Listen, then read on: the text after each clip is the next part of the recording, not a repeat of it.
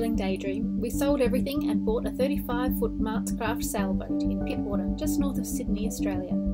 Since then, we've been learning the ropes, getting settled in and finding our sea legs. One of the reasons we wanted to downsize and go sailing was so we could spend more time doing what we love.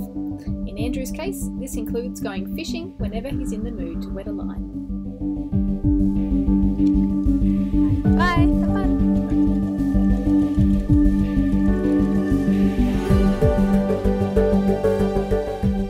Ooh! That's a kingfish. Oh, you got a kingfish? I think so. That's your first kingfish, is it? I think it is. Wow. I just caught, what did I catch, sweetheart? Tarwin. A tarwin. It was a pretty, it sort of looks a little bit like a bream, doesn't it? But it's got flecks of blue. Yeah. Little flecks of blue in the scales. Yeah. It was a bit small, so we put him back. Fun. Nice spot. What's it called again? This is Towlers Bay Towlers Bay. at Pittwater. Yeah. And it was full this morning, but then we had a squall come through and it sent half the boats home. That was good. Yeah. It's probably smart, really. They just probably don't live on a boat. They don't have to be out here. That's right. That's right. We live on it, don't we? Yeah, we do. Yeah. How fun. Third week. Third week. Third week.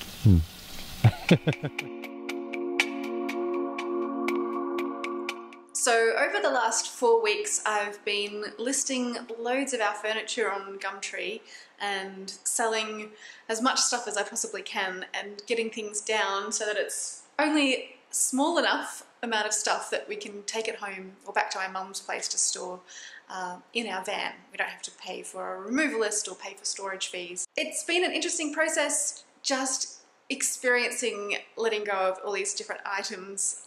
Most of them have been surprisingly easy. Only a couple of things I've kind of felt a little bit of a longing to hold on to, and one was my couch. I really like the couch, but it's okay. I'm trusting that there will be another couch when it's time for another couch. And the other thing, funnily enough, was I sold our indoor plants, and yeah, it just felt actually shed a little tear or two after I dropped them off to the man.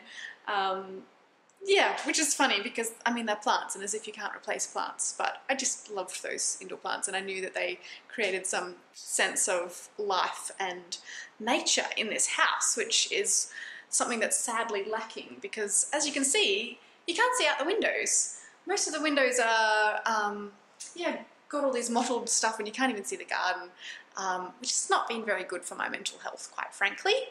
But it's certainly been a blessing in disguise because it's made me become very firmly focused on the things that light me up in life, and one of those things is being in touch with nature and being connected with nature and being outside. So being on a boat is definitely going to tick all those boxes.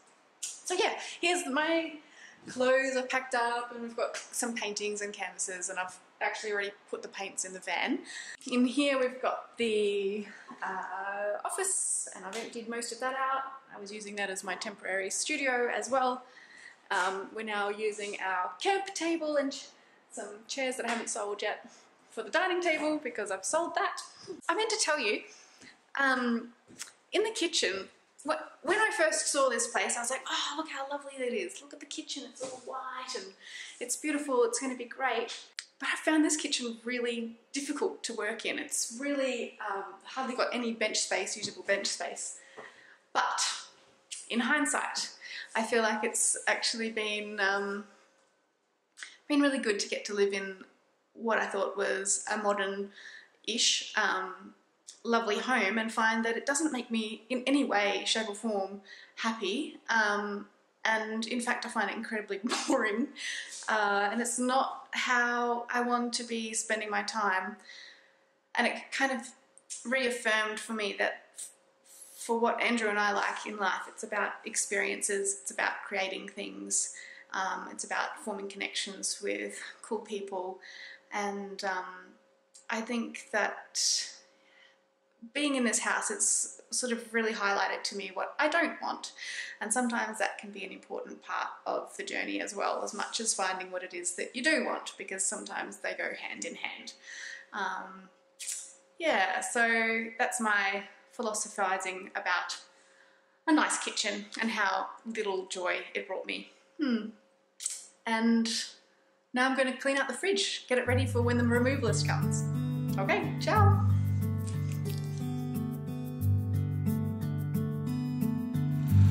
Today I've been making banana bread, and we're about to take it out of the oven and have it with a nice cup of tea.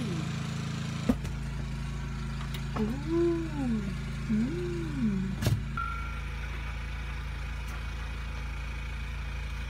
I love it.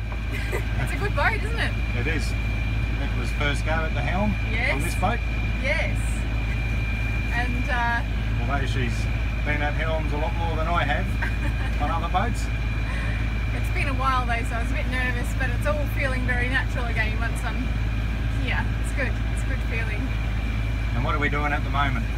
We're just puttering around Pittwater and getting to know the engine controls and getting a feel for the steerage. And I did a 360 before in the middle of the water, just to get a feel for how it manoeuvres. And we're practicing so that we can soon enough go and pull up at the jetty and get some water. Yes. Yeah. It's a bit nerve-wracking too, isn't it? Our first time. Yeah, it is. It is. And the wind's picked up this afternoon, which it normally does. And Lacey, though, has been the star of the show. She's been loving it. Haven't you, Lacey? Such a brave dog. Oh, yes. So it's been great. Yeah. Yeah. It's been a little bit of a stressful week getting things sorted out, finding places for everything, but starting to feel like it's ship-shape and it's coming together, and it's definitely what I'd hoped it was going to be and more. So good. It's good. Yeah. That's good. Yeah. So we did it, Andrew. Piece of cake. You did very nice manoeuvring in. You can see there's no dings on the boat. Yeah. Yes. And filling up with water. Very nicely done. First time. First time. Bit of a worry, but we did it. We did it. Nobody even came to help us. No. Didn't need it. Didn't need it, thankfully. So what's going on, my love? Heading out for our first sail. Well, first time we're going to put the sails up, so just getting out into the open a little bit. Hopefully that we don't look too silly. We'll head into the wind, which we pretty much are now, and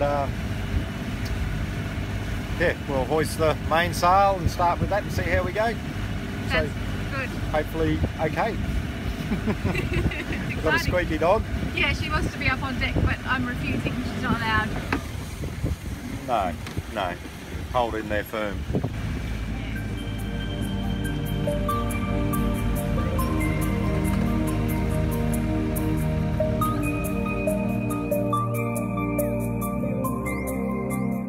After we'd been living aboard for a little while, Andrew's dad Peter and his wife Nicole flew down from Innisfail and came for a sail.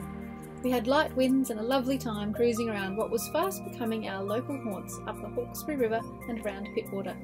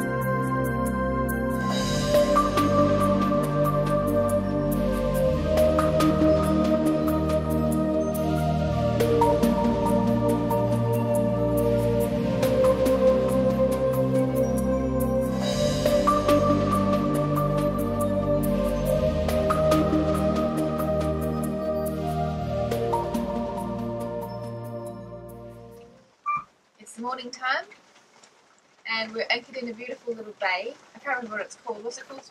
Pinter Bay. In Jerusalem Creek. Jerusalem Bay. Jerusalem Bay, which is near Cottage Point.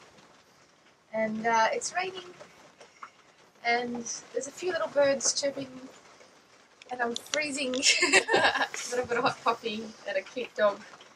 And I'm being sent to go and get a bucket of water. So I'll be doing that in a moment.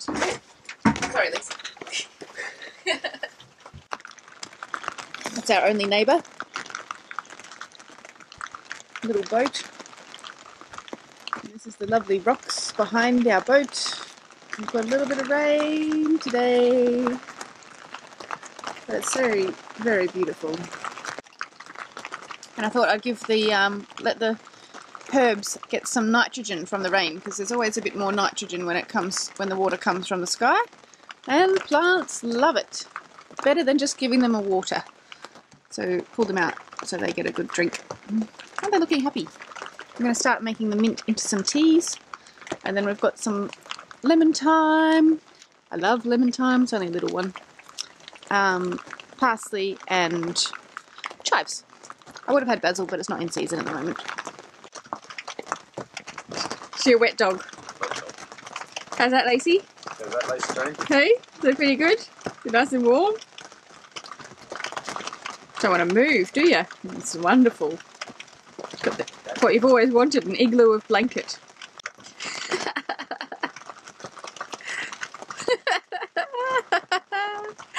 You're a funny dog. What have you been doing? I just took the tender for a plane to get the water out of it. And how was your wet weather gear? Yeah, good. You got your gum boots? Yep. Got your pants? Yep. New jacket? New jacket. It keeps the wind out. Does it? Yeah. So, worthwhile. Very good. Yes. I'm glad, darling. I'm glad too. We'll be living in those for a bit. Yeah, when it's wet. Spray. It's quite bad weather today. Yeah, it is quite. Yeah. Well, no such thing as bad weather, just the wrong clothes.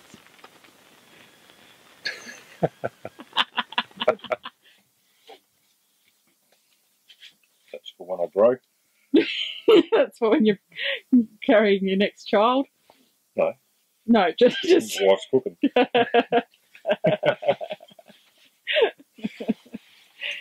It's from the pressure cooker. Yes.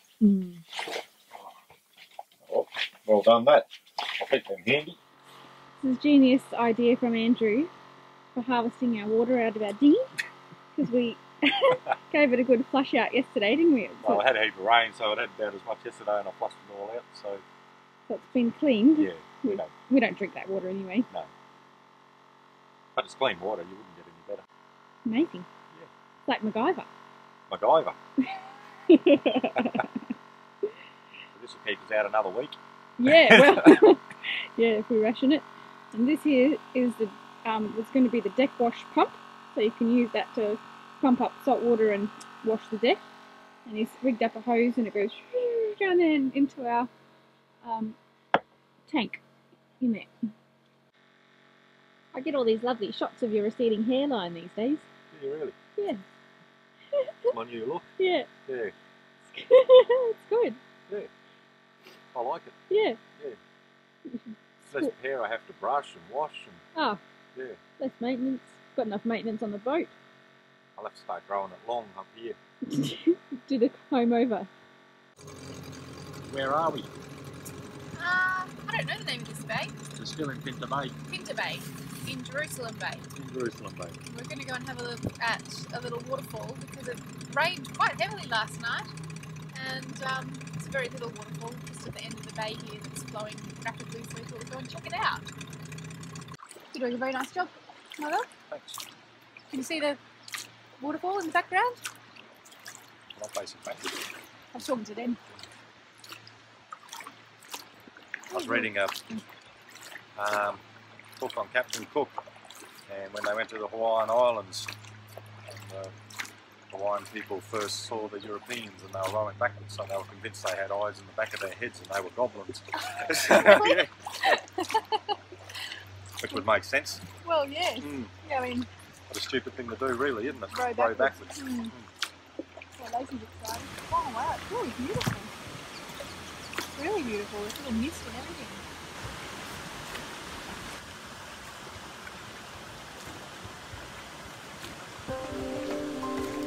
Next time on Sailing Daydream, Lacey goes crazy getting to run free on the beach. We collect fresh rainwater from a stunning national park, take a cruise up the Hawkesbury River, and I begin making curtains for the boat.